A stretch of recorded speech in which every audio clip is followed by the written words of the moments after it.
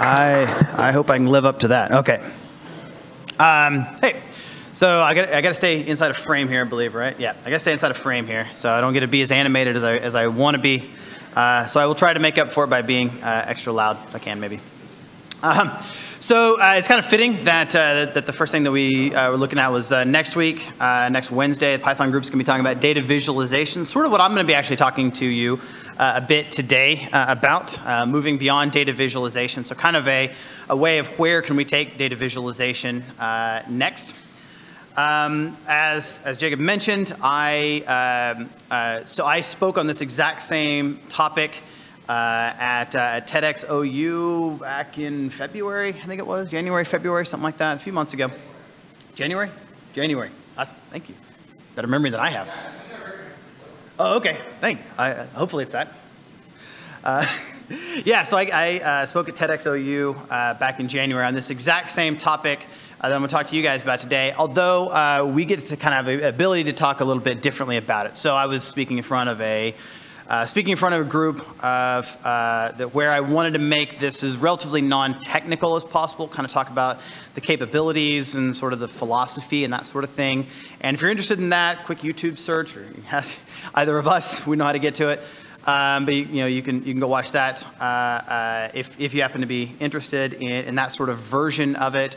The other side of it is that, being sort of TED with the lights and the lasers and that sort of thing, like, I'm going to can most of the theatrics involved in that sort of thing around this, where we have the ability to sort of discuss a little more from the technical perspective and like the technical implementation and that sort of thing, given we're with a different group. But with that in mind, the other thing I will mention is, and I'll kind of mention as I go through in a sort of high amount of disclosure, this subject is very much what the company that I work for does. I don't mean this to necessarily be an ad for the company I work for, which is called Exaptive, but our company is based around this type of philosophy, so it's not going to surprise you that this is where one of my sort of primary professional interests is at. So I say moving beyond data visualization, and really the main pieces that I want to talk about, and I got some notes here to use as a crutch in case I need to. The main thing I really want to talk about is how do we leverage the underlying sort of capabilities of us as people and our sort of users as people to make data visualization more effective. And I start off by showing this particular picture. I love this picture. It's a really cool picture that tells us a lot about our humanity. That tells us a lot about why our eyes are in the middle of our head instead of off to the side, the way a bunch of like grass-eating animals are. It tells us about what really is responsible for a key aspect of our capability as humans. And surprisingly, this is responsible for a lot of why data visualization works in the first place. Reading a whole bunch of numbers is not really very effective. You have to kind of conceptualize all of those concepts. And yet this is, when it comes down to it, a couple million squares of various shades of like yellow and brown and a couple of greens here and there. And yet instantly you know exactly what it is because we grew up, we evolved in an area where there were monsters in the world. Monsters are real things, and if you saw one of these, you have to run away immediately or be a story for your village about when you used to be at all. And so we got as sort of, cognitively, one of the things that we are amazingly good at as people, as humans, is finding patterns, particularly visual patterns. Our eyes, by a vast majority, are stronger than the other four senses. And so our visual pattern recognition capability is extraordinarily acute. The way I think about it, a good sort of analogy I like to give around it is that you could have $1 million worth of hardware, computing all kinds of every deep network thing that you have ever thought of, and it could not as effectively get as much information out of this picture as a 3-year-old girl could, who has never even been through education. Like, as just you can have built into our brain evolutionarily. And in the opposite of that, if you were to, if I were to take my phone and drop it on the ground, it could successfully do more linear algebra before it hit the ground than I'd be capable of doing by hand for the rest of my life.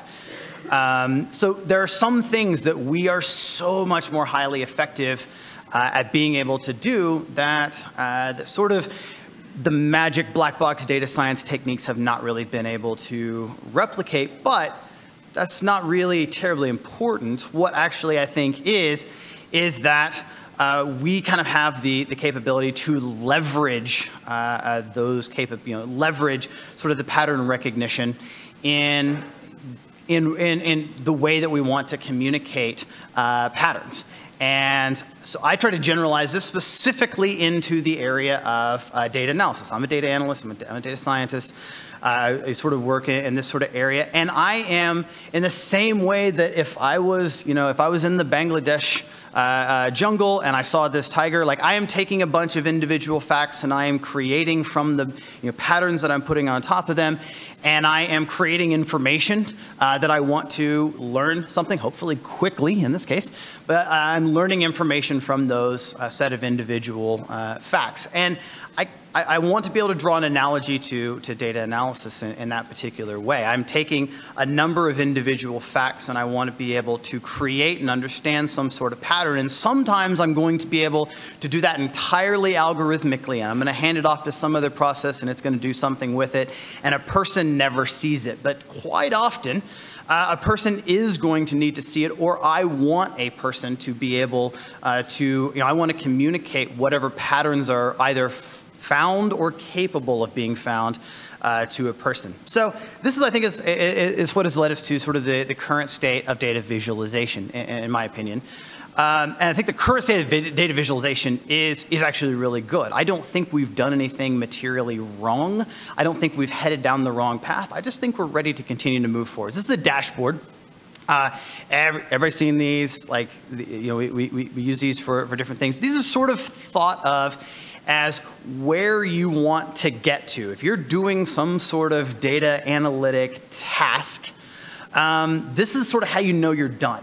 Once you get to one of these, the pretty standard data visualizations, they're standard for a reason. They're all based on, we're really good at distinguishing color, we're really good at distinguishing differences in distance, we're really good at sort of looking for patterns, whether things are going up or down, or sort of all kind of crazy or all kind of unchanged. We're not quite as good at seeing like differential proportion, kind of pie chart style, telling which slice is how much thicker than the other, but we're decent at it.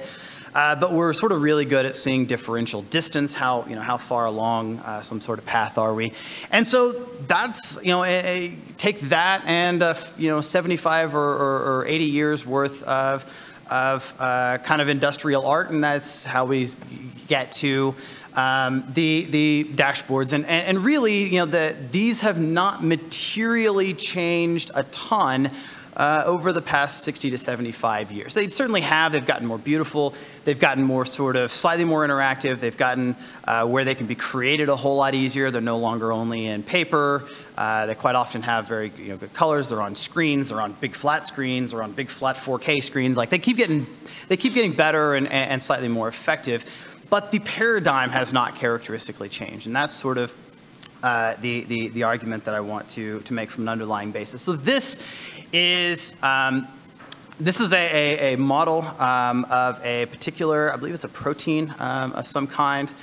The entire purpose behind this is I want to get sort of out of the dashboard mentality when it is not necessary to use. So it's quite often very useful to use, but when there are places where we want people to be able to find these types of patterns, I want to make data visualization that can start to capture more capabilities of what we are insanely good at as humans, as people, as bags that carry brains around.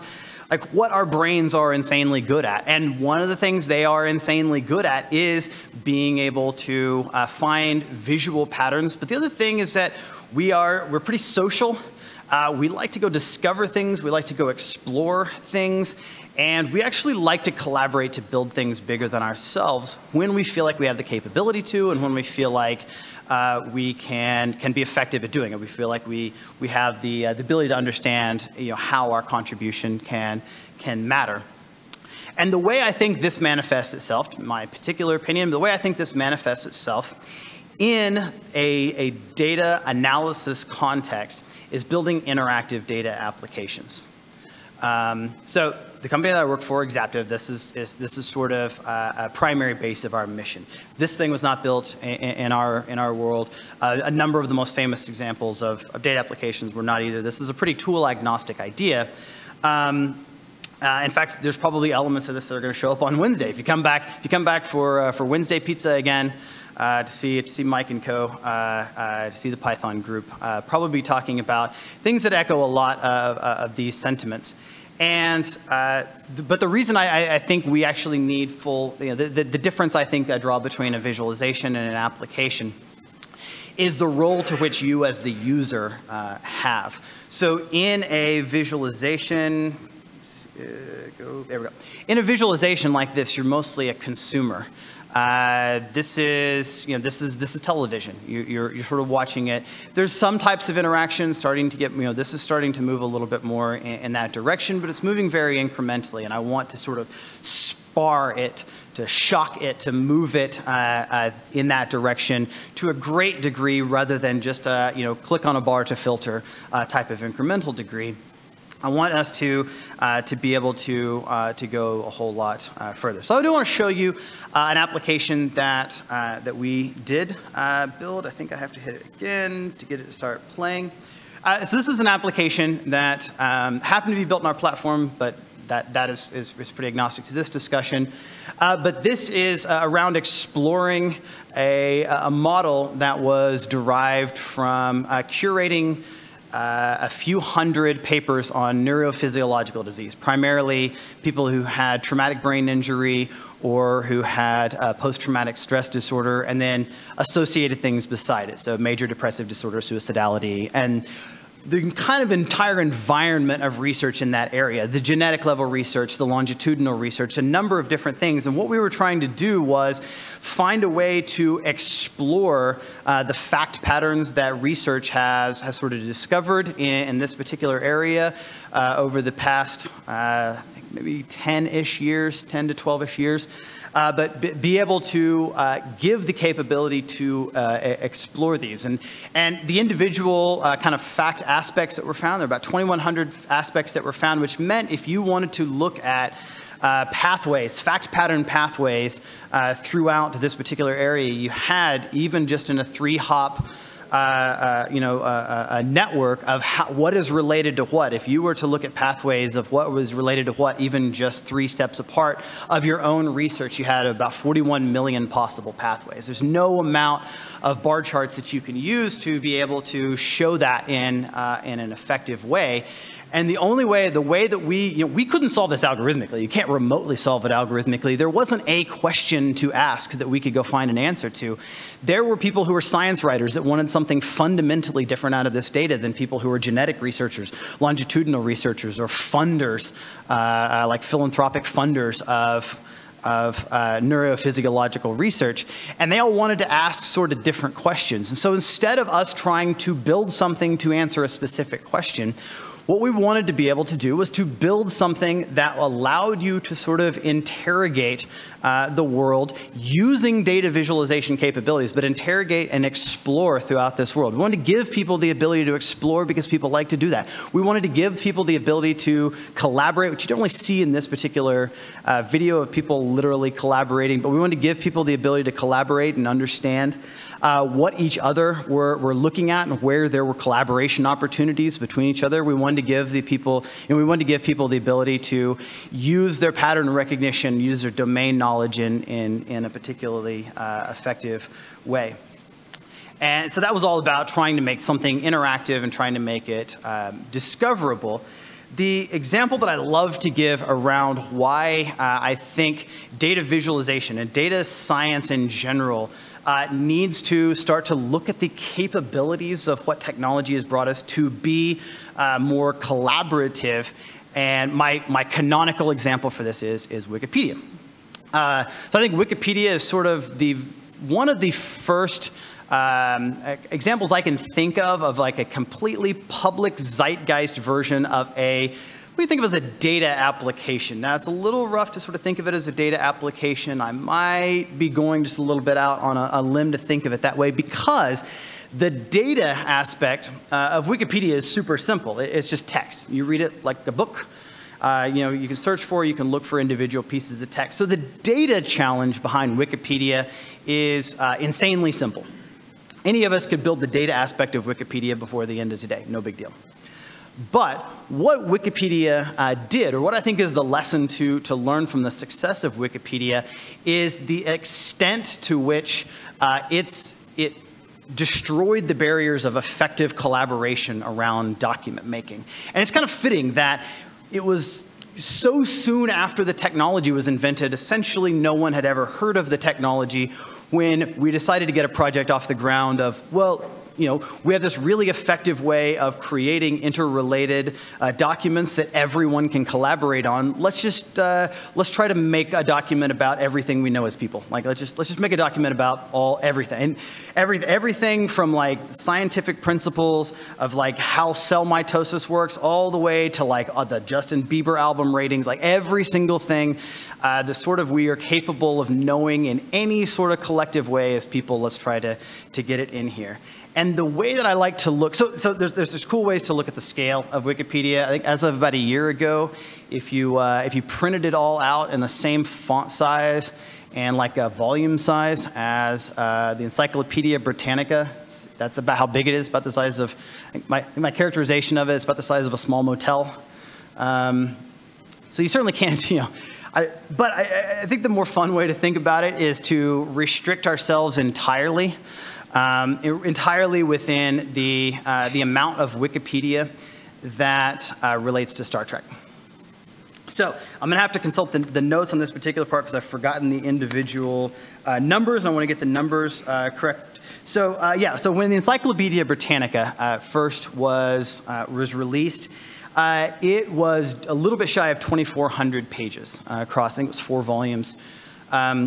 A little bit shy of 2,400 pages. It took a number of people a number of years to put that whole thing together, and it was originally envisioned as being, they called it, this word encyclopedia hadn't really been used in this way yet.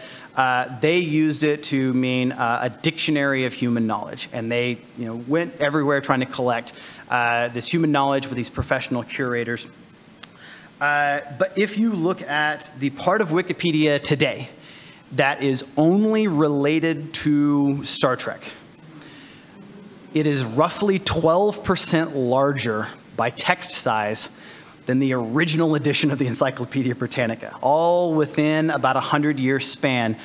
And so the way I say it, and I mean it to be as theatrical as possible, the way I say it in sort of the original version of this is to say that sounds depressing. I don't want you to think of it as depressing. I want you to think of it as inspiring, because we were willing, we destroyed enough barriers in the capability of easy, effective collaboration. We were willing to put as much thought into a relatively obscure television show from the 1960s as humanity kind of was in general the first time they made the sort of most famous attempt to collect all of human curated knowledge. And I think that's a very inspiring thing in a cheeky way, in a fun way, but I think that's a very sort of inspiring way. And keep in mind, everybody who did it was a volunteer, nobody got paid, we all did it for free, everybody did it in our spare time. Like, that's how making collaboration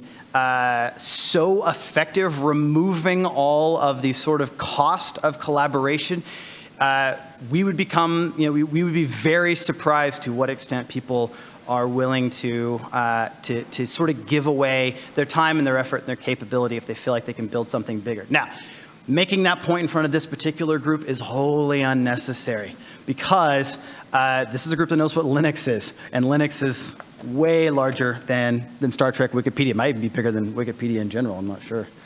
In pure lines of text, maybe? Yeah, maybe, yeah. But this is Linux, this is Hadoop, this is Spark, this is all like 800 tools that are with Hadoop now, however many there are, that are all named after animals, except for 3 of them for no reason. This is this is modern software in a number of ways.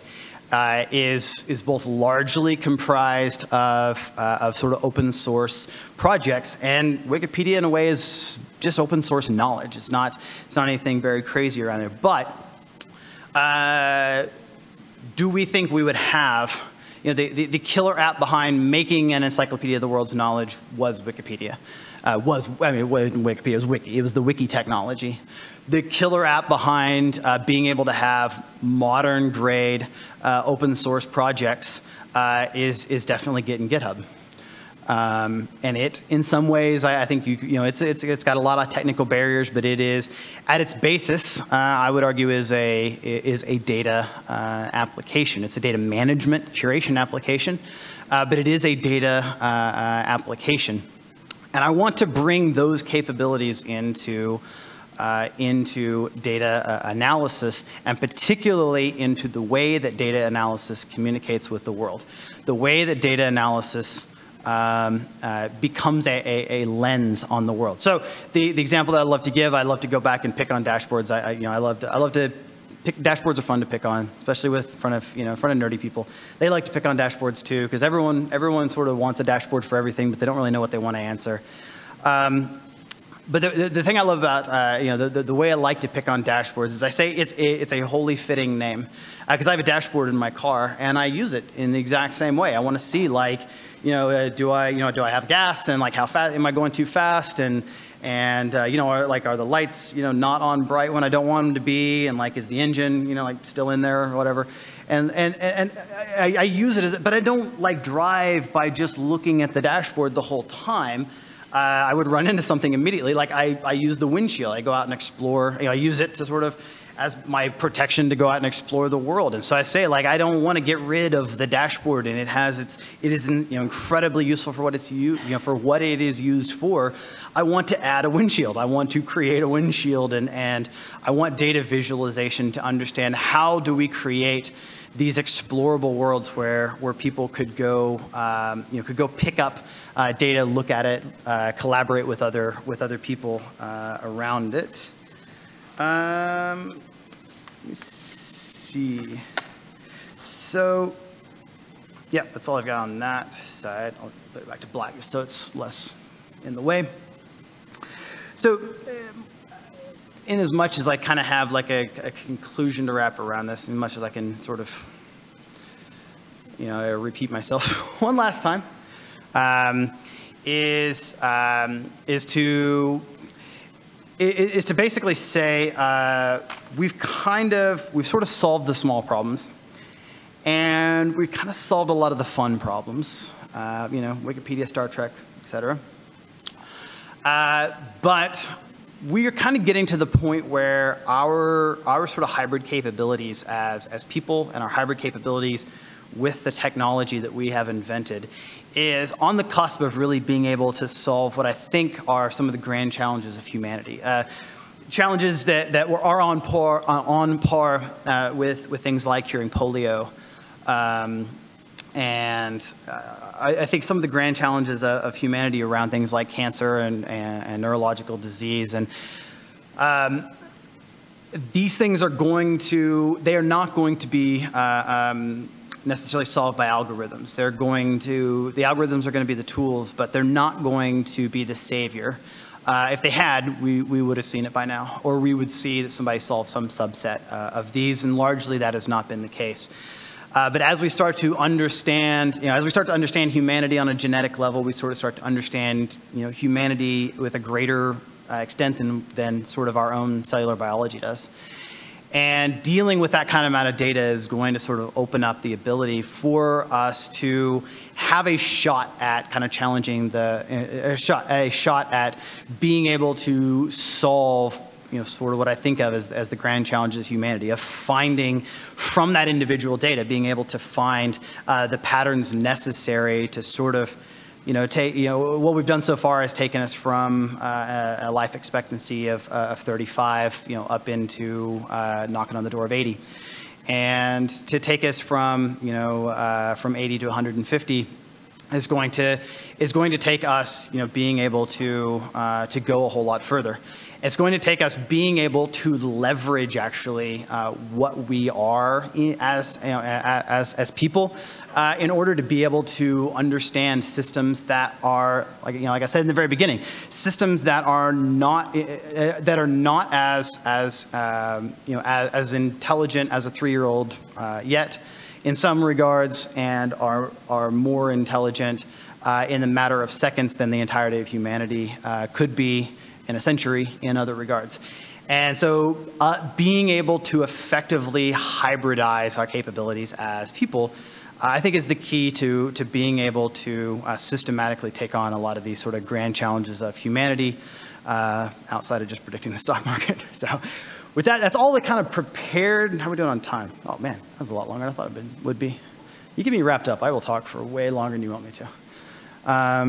But yeah, so that's kind of the sort of main thing that I kind of wanted to just sort of throw out on the table.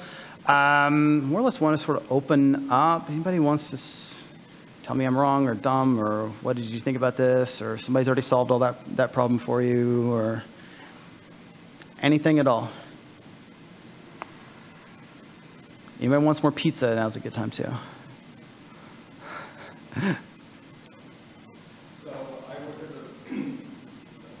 Yep. I work as a business intelligence developer dashboard for a company. Sure. And we run into the issue that you mentioned earlier. Everyone wants a dashboard for everything, but they don't really even know what questions they would ask yet. How do you work with a company or just individuals who have a hard time seeing past reporting and understanding where analytics should be in the decision making? Sure. Okay. So for the people out there in Streamland, I'm going to repeat your question. So you're a BI developer and you're used to building kind of dashboards, traditional data visualization tools, and for people, and people kind of want dashboards for everything, but they don't necessarily know what questions they really want to ask. How do you how does this play into that world? Is that a fair way of repeating your question? Great. When people sort of ask for dashboards for everything, I think what they're asking for is control. So I worked for an enterprise grade company with Mark over at Sonic Corporate for a number of years, and the exact same pattern. That's a normal corporate pattern. It's a normal pattern of tiny companies too. It's people want to be able to understand. They want to be able to understand what's going on. They want to sort of cover bases. And quite often, when people asked for some sort of analytic, what they really wanted, or what they sort of knew was going to happen, was it was going to show them nothing. But now they knew that nothing existed. They knew that they could, they had a check on making sure that nothing existed. And at its core, people wanted, they wanted control. They wanted understanding. They wanted to fundamentally understand.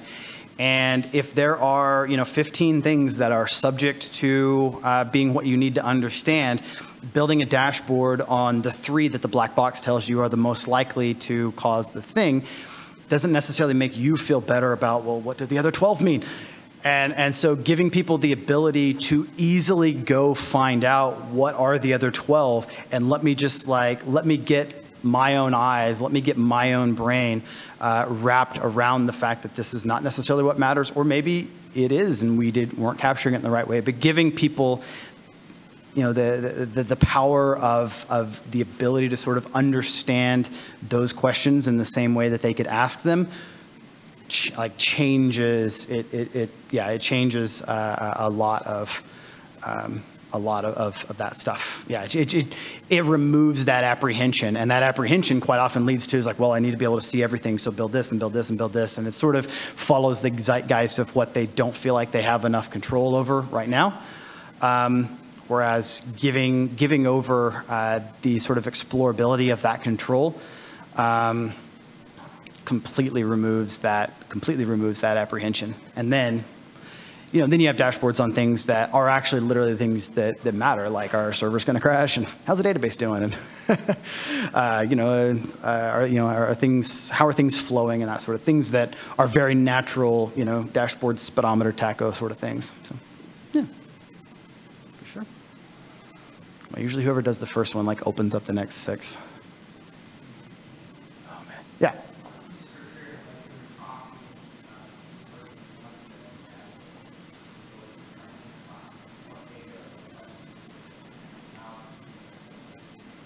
So yeah, when I'm talking to somebody who's trying to identify what dashboard or visualization to build, how do I go about doing that? I try to concentrate as much as possible on getting a precursory knowledge of the data itself. How does the data work? How is it structured? Where does it come from? What does it kind of mean, to the extent that I'm capable of understanding what it means? That whole thing, that application that I showed you that was all about different genetics tests and the protein expression. I don't understand how any of that actually works, but I understood, whenever you see one of these, this means it's a protein and this means it's a gene, and I could kind of, I could kind of get just enough Wikipedia knowledge that when they were asking questions, I knew how to, strike in on the keywords. So the first thing is just being able to fundamentally understand pretty normal data sciencey type stuff. Being able to understand the data, being able to understand just enough of the domain that I can talk to the people who literally understand the domain, and we're not going to get wires crossed. It's just going to be mildly frustrating on their part rather than ships passing in the night. Once you can kind of get there, beyond that, I would sort of start to kind of open up on top of it around trying to figure out what types of questions theoretically are answerable based on this. Does it mean anything to know what's connected to something else? Does it mean anything to know sort of the relationships over time, or the relationships sort of between cardinality, how frequent something is versus versus sort of its peers, if you will. And so once you kind of got some of those pieces, we would try to pretty rapidly iterate around very dirty versions of those things, where you could kind of look at those and really, 80% of them were not really, or not so much. But a good 20% of those were oh, okay. But if I could, and quite often they weren't actually what people wanted, but they kind of gave people license to dream in a way around okay, really what I'm trying to figure out is whenever this type of pattern occurs, and they sort of walk through that type of thing, and then that would sort of lead us, that rapid iteration, and just making something explorable, and just, making it barely explorable made you want to see a little more, and then making a little more made you want to see, made you sort of want to go beyond it, and figuring out, doing that with 2 or 3 or 4 people who had kind of different perspectives would sort of make them figure out how maybe they would want to collaborate, or to what extent would they even want to collaborate, and in what regard. And so, yeah, it was all about getting something tangible and triggering that sort of exploration, and then the ideas would sort of flow. But when it's a blank sheet of paper, when it's a blank screen, you kind of had to envision the thing you already know. But if we forced somebody to see something in a way they weren't literally used to seeing, that would almost never be what they literally wanted. But it would be a really good okay, but, and then we'd start listening, and yeah, everything sort of went from there. Like a conversation. Yeah.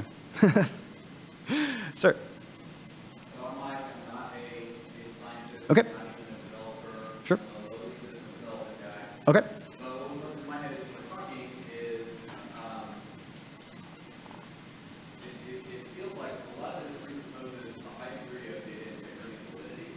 But I'm wondering if you run into issues related to data integrity and validity, and if you do, how do you handle that? So the answer to your first question, to repeat the question, it sounds like building these sort of applications, or the ability to build applications like this relies on a high degree of data validity and integrity. And how do you handle it if you don't have high data integrity and validity?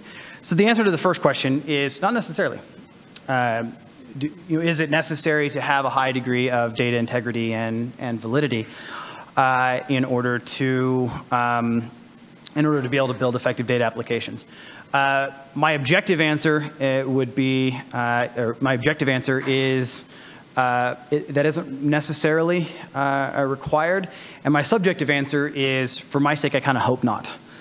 Because in my experience, there's tons of issues, like data cleanliness. Like everybody's like kind of remembering data cleanliness horror stories in their head right now.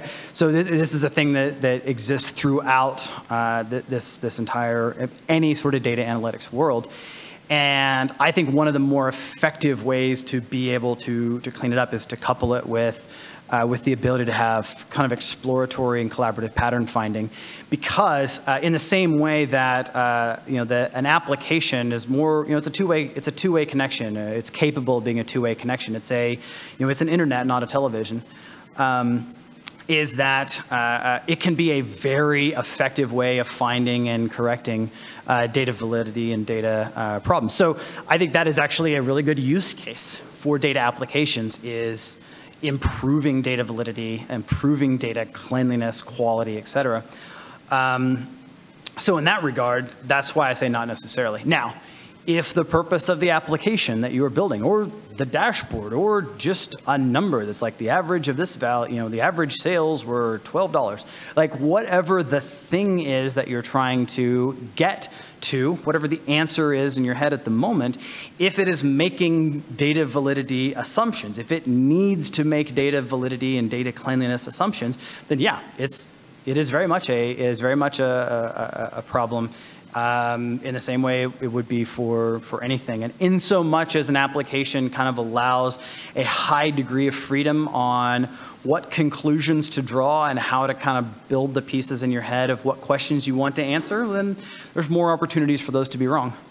And yeah, it ends up being at a minimum as big of a problem in this area as it does everywhere else.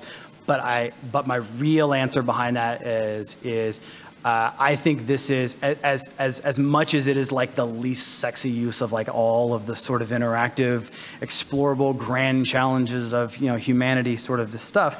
I think this particular paradigm can be a very highly effective way of solving that crucial, even though it's not as much fun to talk about, problem.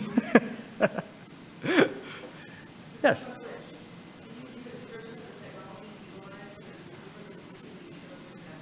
Yeah, sure. So can I give an example of the technologies used to solve the stuff that we did for that application that I showed from Exaptive? That was the blue video. Yeah, so that was built in our Exaptive platform. The underlying technologies that are honestly completely agnostic of our platform. That used two databases. It used a MySQL database to sort of store cached information, and it used a Neo4j graph database to store the items and the relationships between them. Both we were just hitting with their standard APIs and drivers. The application itself was completely a web app, so it was running on a JavaScript front end, so a complete JavaScript front end. All of this sort of hot interactions, all of the hover and it turns blue sort of stuff, or the color changes, all of that stuff is JavaScript, the vast majority of it, D3 oriented stuff. A little bit of it's not, but most of it's sort of D3 off the shelf type stuff. A lot of the sort of algorithmic stuff that we were doing around responding to things that needed to talk to the database, that sort of thing. A lot of that was running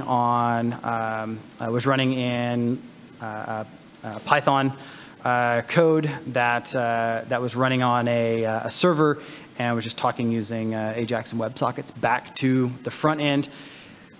All of that is pretty agnostic of our Exaptive platform. The Exaptive platform, the sort of my company aspect of it, is all around the compatibility layer, making all those pieces talk to each other. So how to make, when you hover on one thing, tell that it needs to go template a string and then hand that string off to a database connector that talks to the API that then takes that data. All of those like compatibility layer stuff. That's at a core. That's what our platform is, just that compatibility layer. So You could build every single aspect of that application in the absence of our platform. It's a web app that's largely running client-side from pretty standard databases. So.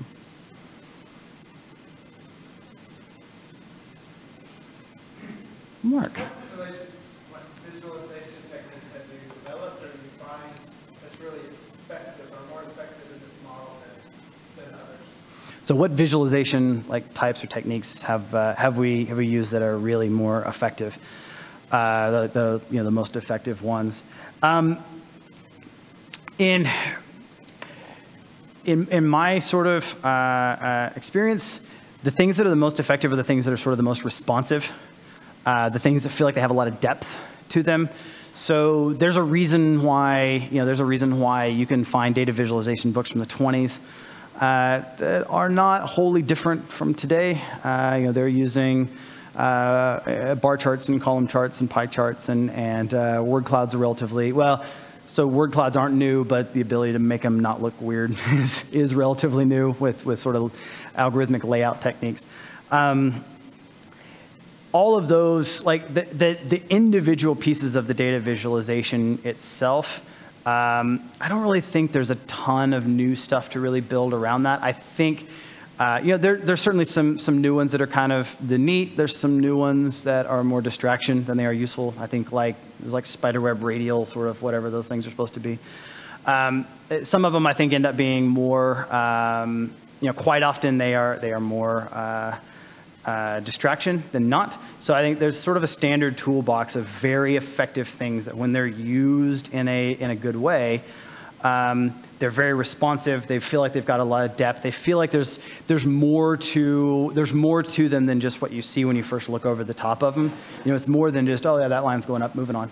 There's more to them of being able to sort of click on things, hover on things, go find something else, having the ability quite often to go back and inspect the original data, maybe even be able to do something with it, curate it, add it to a favorite, add it to a project, kind of curate a subset of what you're looking at, you're interested in. I think it's the responsiveness and the interactive ability more than any of the new data, any than the new data visualization stuff. Yeah.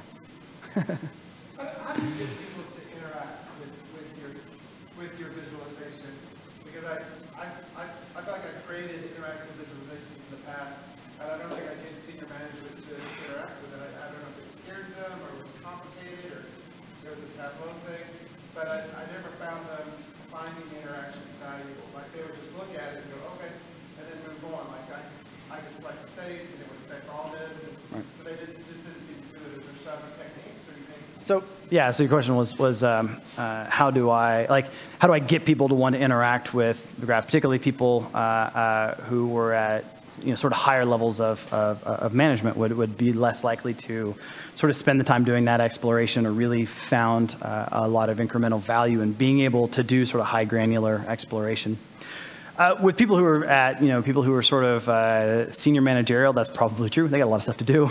They kind of need to see things completely at a high level. The cynic in me would say the way to solve that problem is to, whenever something starts, whenever a state of something, whenever you load something up or first look at it, if it looks like it already answers a question, it's pretty common to think, okay, well, that's the question this thing answers, and sort of, let me make sure I understand it, but then moving on. And if something, when it starts up, looks like it's capable of answering questions, but in its current state doesn't answer any questions, depending on sort of how much direction you give, people will have to kind of go seek that out, have to seek out what question it is they want to answer, and chances are that they're going to be looking at different ones. Now that works to varying degrees.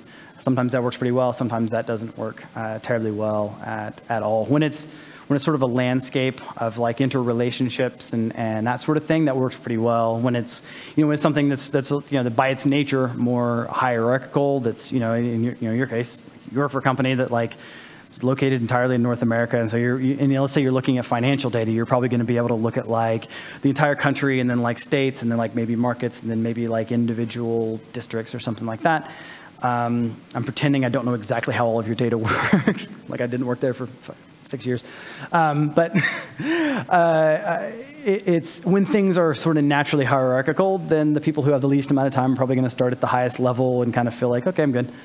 I think it's the people sort of at the intermediate levels, the people who probably understand the implications to the same degree that the people at sort of the C-suite level will, but are trying to find ways where they can literally affect difference, where they can do something, and probably in relatively small ways or very pointed ways.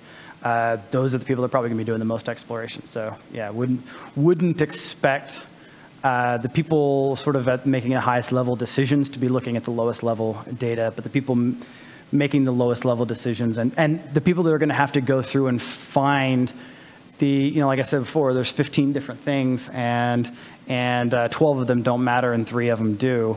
Like, they probably don't have time to look at all 15, but somebody does and then can show the sort of 3 that do. And there's confidence that like if they have understood that these are the 3 and like I sort of trust their judgment and capabilities and move on with the initiatives to do it. So yeah.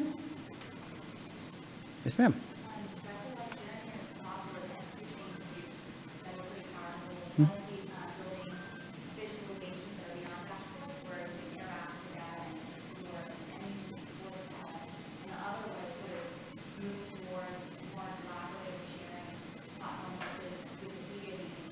Yep.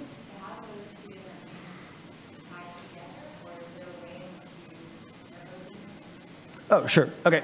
Yeah. So I talked about sort of two fundamental areas: the ability to make things explorable, and being able to explore data, and the ability to make things more collaborative and be able to do collaborative things. Be able to collaborate around data. Like, how do I bring those together? How do you bring those together? Well, so I think they both sort of have a bit of a similar starting point. I think that's one thing that helps specifically in the sort of data science world, which is we've kind of gotten like tiny tastes of each one.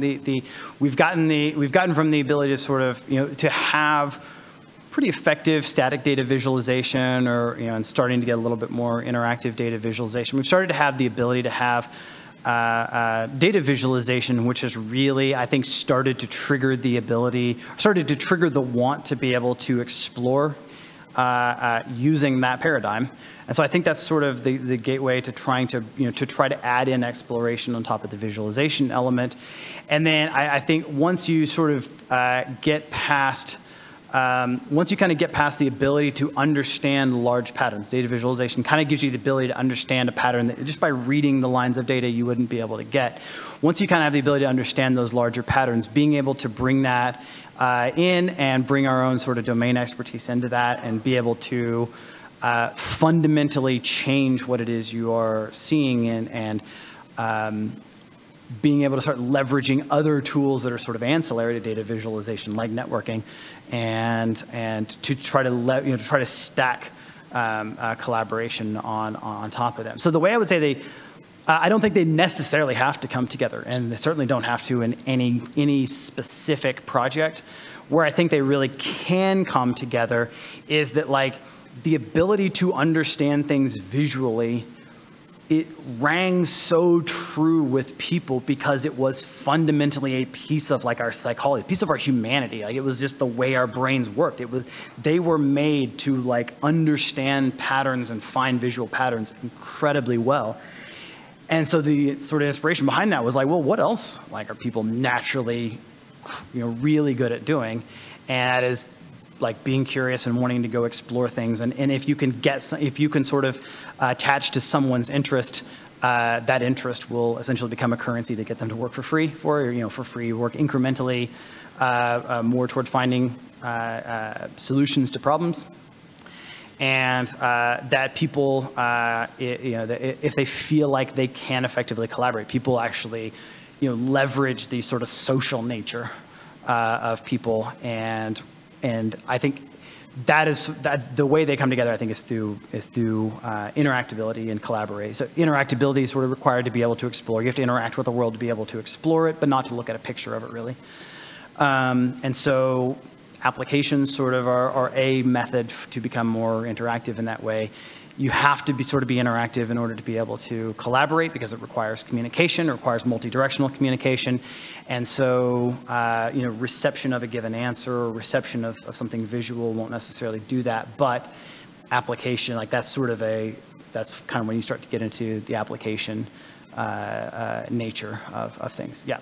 And so I think the two of those together are the reason why, like, you go to the very early 2000s, like late 90s, early 2000s, the web 1.0 sort of area. The entire web was like things that you could read or pictures you could look at.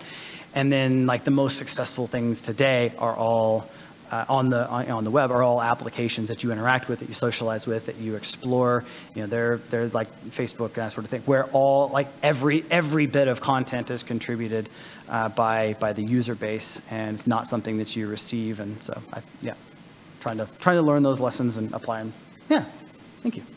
There's the guy right here. Oh. He's gonna ask a question. No, the guy there. Wait, which one? Well, I got a question. Okay. So I like this analogy that you use, windshield dashboard. Okay, thank you. You said that visualization would be better. It sounds like visualization would be better. More exploratory VR and more cloud. Mm-hmm.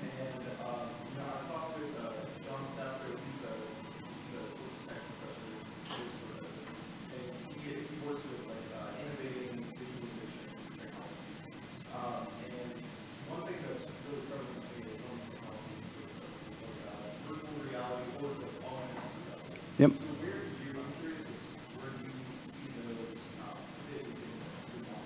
Sure. Yeah. So I mentioned to redo your question. I mentioned the sort of analogy, the sort of dashboard to windshield analogy, and as you're sort of understanding the difference between kind of the relatively like static and received information versus sort of exploratory.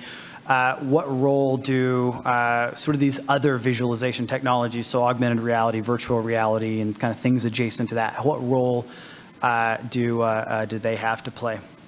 So, from kind of the cool sci-fi like Minority Report approach, they probably have a pretty big one. And that wouldn't ring so true with everyone thinking it was a really neat way to sort of interact with whatever you were doing, and wouldn't be, like the primary way that, I mean, that's exactly the way that like it worked in that one. That's the way it worked in Iron Man. That's the way it worked in Skyfall. Like all of these sort of sci-fi approaches to how do you do, whenever a movie needs to be exciting but still do data analysis, which is kind of a weird, sort of union of a place to be in, it's always in some form of either augmented reality or virtual reality. And if I go back and get to play with the Star Trek thing again, you look, Star Trek effectively, when it was in the 60s, showed everybody having portable communication devices, and now we do.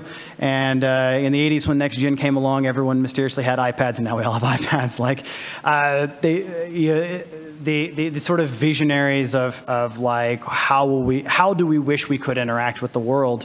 Quite often starts out in entertainment, because it's the creative, sort of the most creative people, and especially in science fiction, it's kind of creative people plus nerdiness, which will likely ring true in this particular room. So I think it probably has a pretty big role to play in it. I don't know exactly what, but I think in a lot of ways, whereas a lot of technologies kind of, they're sort of growing together where they're on the cusp, in the same way that like. A lot of machine learning technologies are kind of on the cusp to being able to like solve the next major sort of AI grade problems in like a way that's sort of, and sort of next major step beyond what we sort of understand that kind of AI elements can do now.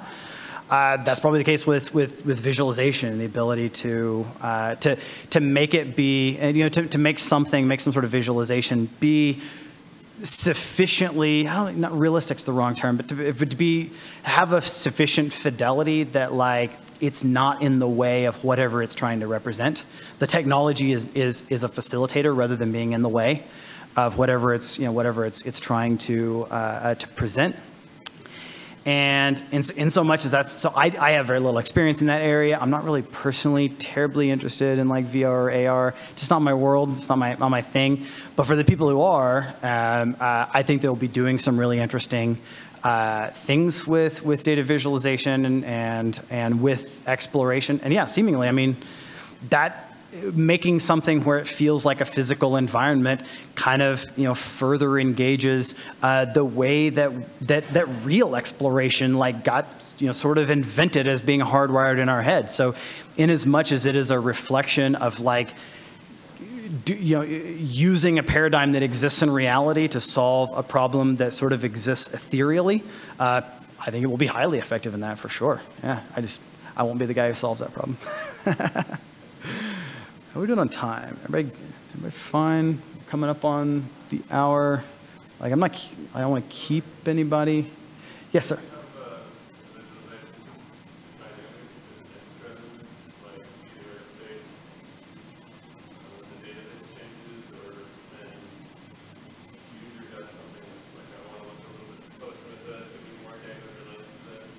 Yeah. So. Yeah. So the data visualizations that I work with are the ones that sort of I'm talking about. Like sort of how do they kind of keep up with whatever's going on? Are they pretty static? Are they event driven? Are they sort of user driven? Do they update when a certain database does or when something happens? I think the cool thing about applications, really this, I mean, the engines that run data visualizations have largely solved this too. So I'm not going to claim any, credit in my sort of circle around we solved this specifically. I think that is becoming, I think we are at a point where that's not really necessary to worry about independently. We can kind of solve whatever those problems are. So if it's pretty static, if it's kind of a static state where we need to go explore this thing pretty statically, that's pretty easy to accomplish. If we need to, if it sort of needs to have a state that is constantly mutating, so this is a database that's updating, that sort of thing, as things happen, whatever those new data is coming in or data is getting curated, whatever. Largely, I think the ability to kind of spread out these pieces where they are, particularly the sort of data interactions are kind of microserviced, and where we talk, we can talk back and forth between them using like APIs, using networking. I mean, APIs are the methodology, but using networking to talk back and forth between these disparate pieces means that the update of any one effectively updates all of them when it's necessary to know that an update happened. And that can either happen like, hey, next time you use it, it'll be updated, or it could be, hey, and it can push notifications through where it updates in real time. We've built instances of both, but I think at this sort of the tech world, the tech stack that is available, the resources that we have, they are pretty good at solving those problems, and we just sort of leverage their capability to do it in this particular context. And beyond that, because all of those tools are available, they're reliable, they work really well, I think it's all around what are the needs of the particular application. I think you just get to defer straight to the application.